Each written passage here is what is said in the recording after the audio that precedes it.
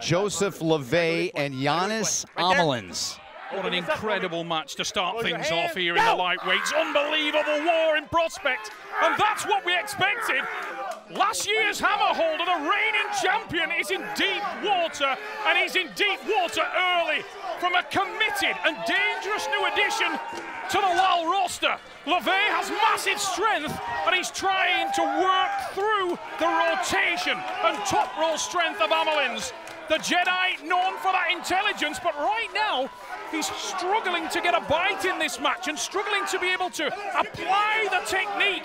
He's absolutely on the red line, and he's been dragged into Josef's game. This is a dogfight, and it may come down to who's got the greater stamina. Now the Jedi starting to get a little bit of application there. Looking for position, and Lovei's horribly extended. Surely an elbow, it's being called.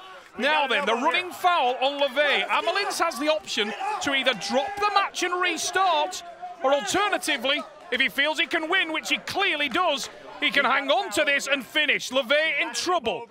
You can see his eyes are bloodshot with the effort. And Janis Amolins diligently trying to gain hand control, pressing, probing, looking for the gap.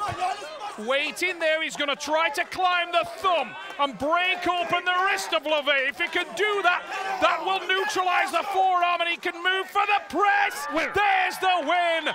Janis Amolins, wow, what a start. He's complaining that Josef went to the straight arm position, but the Frenchman stayed within the rules. That is a pivotal moment. The hammer holder from 2015 may have just sold most of his energy early. Yeah, we'll see if it does cost him down the stretch.